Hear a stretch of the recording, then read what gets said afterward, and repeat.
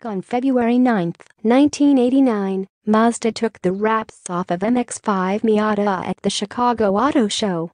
The vehicle took a lot of inspiration from classic British roadsters for its design and driving philosophy. A lot of the car's components were new for Mazda, as the automaker wasn't well versed in making compact, rear-wheel drive roadsters. Clearly, the brand did a heck of a job, as the Roadster was one of the most affordable and enjoyable sports cars on the road when it came out. Fast forward 28 years to today, and the NA Miata is still one of the best used options on the market. Anyone that's gotten behind the wheel of the original Miata will know why the machine has continued to be a go-to choice that's survived time. I mean, Mazda's built 1 million units of the freaking thing.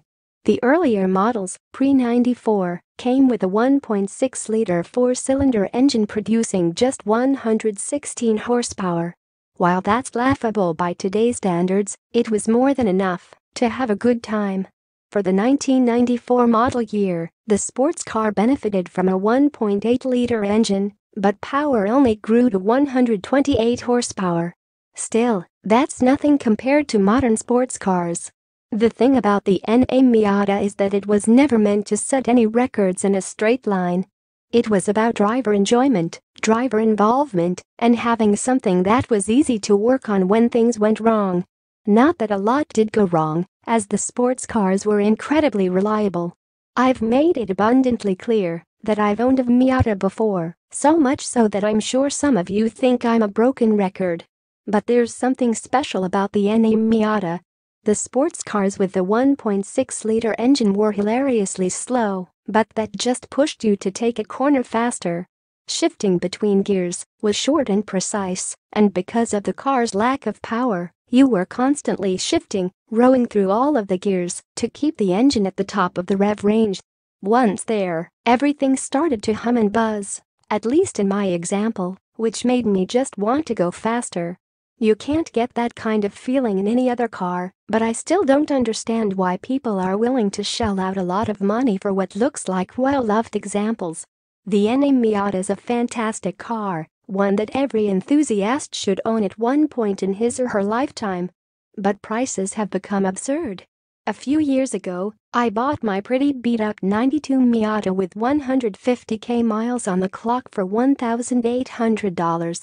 After a quick search on eBay, the most affordable sports car with a manual gearbox is a '92 with 207,338 miles on the clock that's selling for $4,950. While that example looks to be in excellent condition, it's a 26-year-old car with over 200,000 miles on it. A few years ago, that would have cost around $2,500. That's not the craziest thing, though, as prices on eBay go all the way up to $14,995 for a '97 with 79,786 miles. With a budget of $15,000, you can get much better cars, and that's coming from someone that loves the Miata.